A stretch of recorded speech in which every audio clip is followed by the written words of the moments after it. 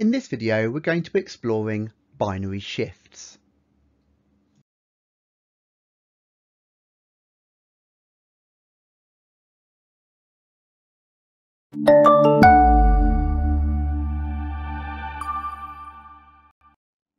So with a binary shift, all we're going to do is shift all the bits over to the left or to the right. So let's consider the binary number 22 shown here. We're going to left shift it by 1 bit. And then what happens is the bit in the 128 column is going to disappear off the left-hand side.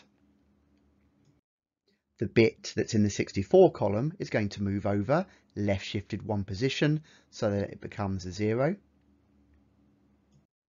The bit in the 32 position is going to shift 1 place to the left.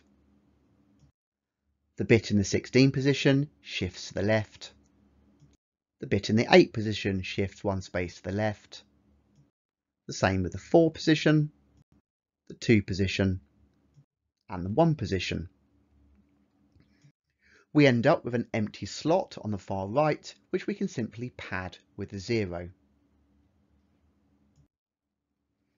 So if we left shift the number 22 one place, what we get back is 32 plus 8, which is 40, plus 4, which is 44.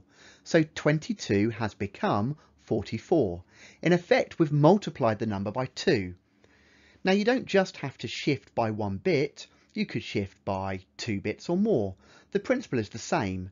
The bits are going to disappear off the left-hand side, they're going to get padded on the right-hand side, and any in the middle are going to be shifted over that number of places.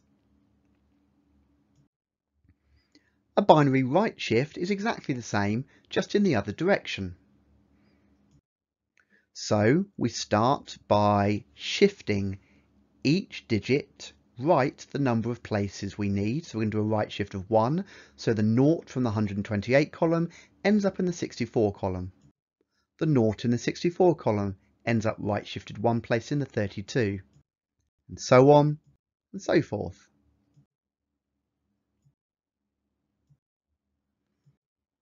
The final 0 in the 1 column disappears off the right hand side,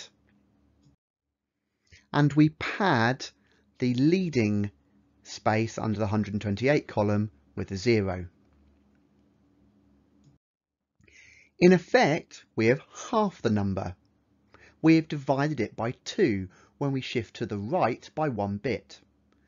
Just like the shift to the left, we don't have to shift to the right by just 1 bit at a time. As we can see, binary left and right shift can be used to multiply and divide binary numbers.